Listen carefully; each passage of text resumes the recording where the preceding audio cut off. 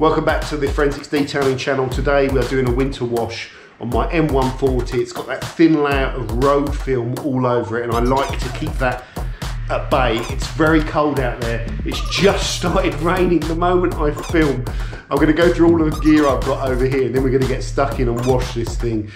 Get the outside done, get it all washed, get it inside, and then hoover out the, vacuum out the inside and just give it a wipe down. And then that, I'll try and keep it in the garage as long as I can and use the blue peril until the conditions get a bit better. Let's get stuck in.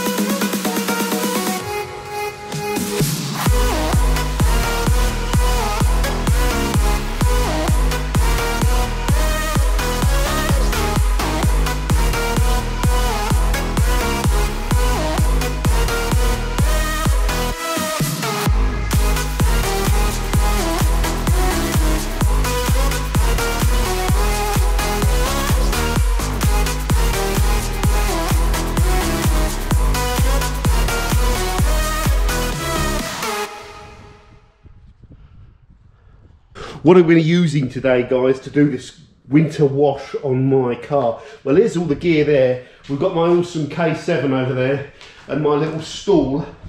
Now, first up, we're going to be pre-washing. In here is GYEON Foam, the last of my GYEON Foam.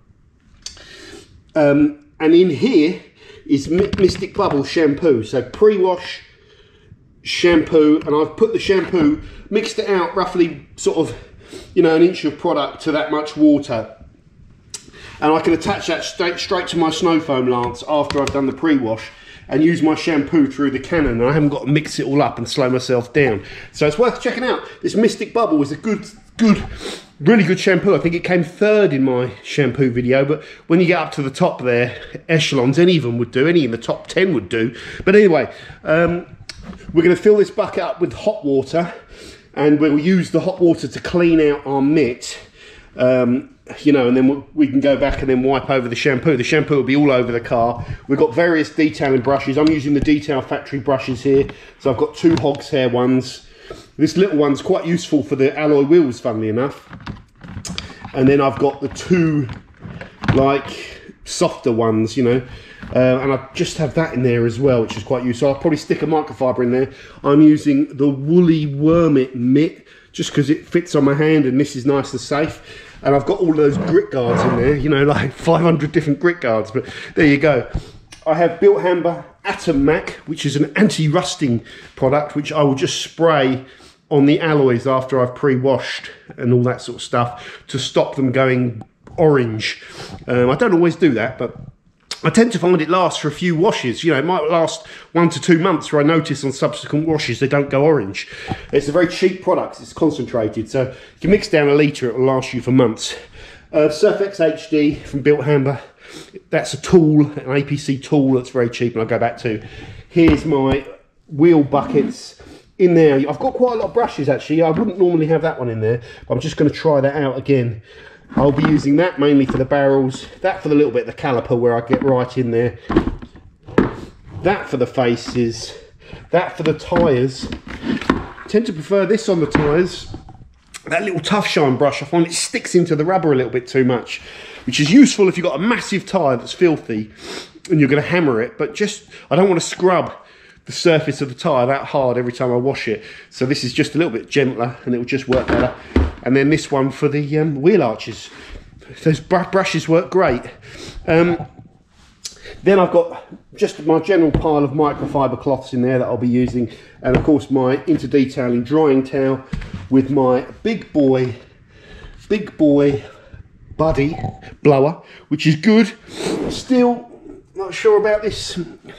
This cable thing is a bit annoying. It's a bit annoying, I'll be honest. I wish if this BigBoi Buddy was battery cordless, I think it would be better, because I just grab it and off I go, rather than having to tread on this long cable. And I put this long cable on there, which you're not supposed to do. Anyway, who cares? And my detail spray, I'm going to be using Carpro Elixir and GYEON Tyre Express. The car is currently protected with the Adams liquid ceramic wax. Everything you see here, guys, I'll try and find it and put a link for it in the description. Most of it is all available, so let's get stuck in. It's freezing out there. I do not want to be out there for hours and hours. I want to be out there for about half an hour. Then the car comes in and I'll quickly hoover out the inside, give it a quick wipe down, and I'm done.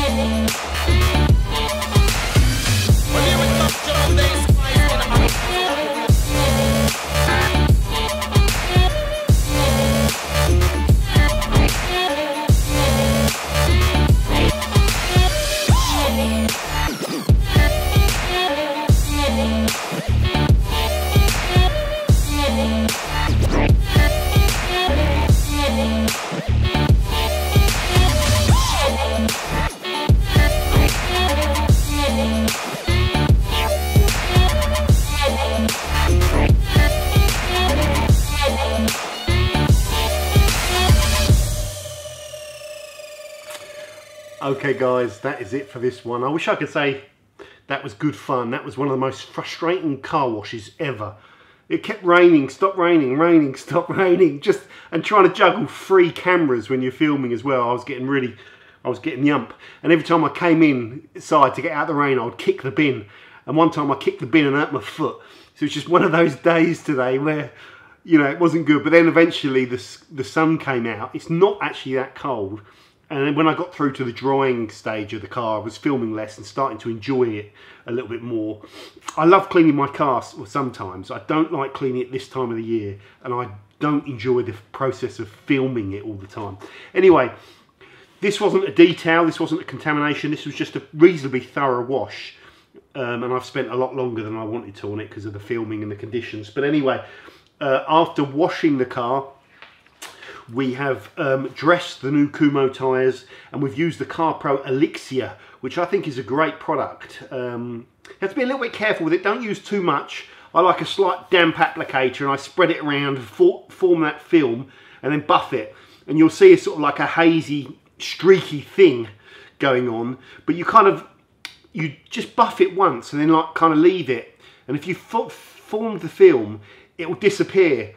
And you could just kind of do that around the entire car, and then at the end come back with a completely clean microfiber and just go over it once more just to make sure there's not any little wet bits or excess product that might smear. So when you come back for that final buff, it should have by then gone all nice and silky smooth. And yeah, the car looks great. It's very hydrophobic as well, so I'm pleased. Apart from that guys, on the inside of the car, I've literally spent 2 minutes. All I do, and I do this most times, is I just hoover it out, have a wet cloth with a bit of detergent in it, wipe over any grease marks where my arms and fingers have been, try and just wipe over get the dust off the dashboard, and maybe wipe any bits of leather that are dirty, and then just dry anything that needs to dry. It's important to get the inside dry in the winter, or else you can, all that moisture that you put in there can help promote kind of moulding and stuff like that, and you'll get steaming windows on the inside. So, you know, always dry it all out.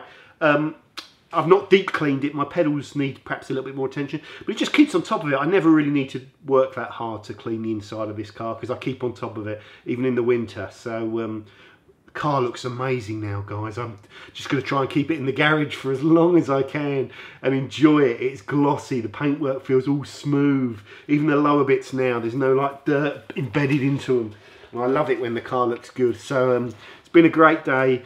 I've got to go upstairs now, chop all this together and edit it. Thank you very much for watching guys. I hope this video is useful. I've built up all my piles of microfiber here and my stuff, and I'm going to go and wash those as well. And I like to work clean and put everything away. Clean the buckets out at the end so that when you go to clean the car the next time, your bucket is kind of not going to have any dirt in there. And just generally, you know, trying to keep things clean and wipe down all my surfaces when I finish. There's no dust in here and stuff like that. Just try and keep it a little bit tidy. So it's never ending, is it guys? The trick is to try and enjoy it as well. So as always, thank you very much for watching. Please subscribe, and I'll see you soon on the Forensics Detailing channel. Bye for now.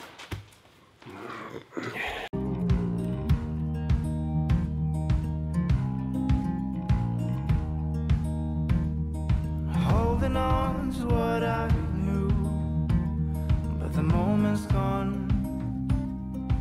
Where was I?